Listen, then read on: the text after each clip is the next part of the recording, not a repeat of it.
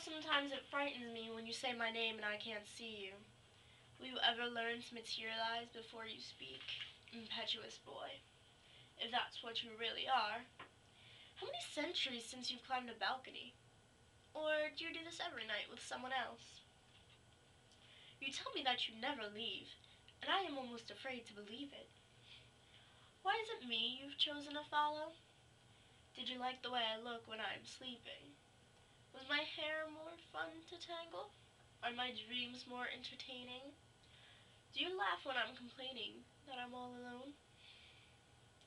Where were you when I searched the sea for a friend to talk to me? In a year, where will you be? Is it enough for you to stand in my mind, filling up the page with music written in my hand? You know I'll take the credit, for I must have made you come to me somehow. But please, try to close the curtains when you leave at night, or I'll have to find someone to stay and warm me. Will you always attend my midnight tea parties, as long as I set your place? If one day your sugar sits untouched, will you have gone forever?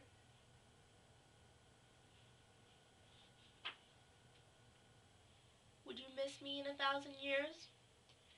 When will you dry another's tears? But you say you'll never leave me. And I wonder if you have the decency to pass through my wall to the next room while I dress for dinner.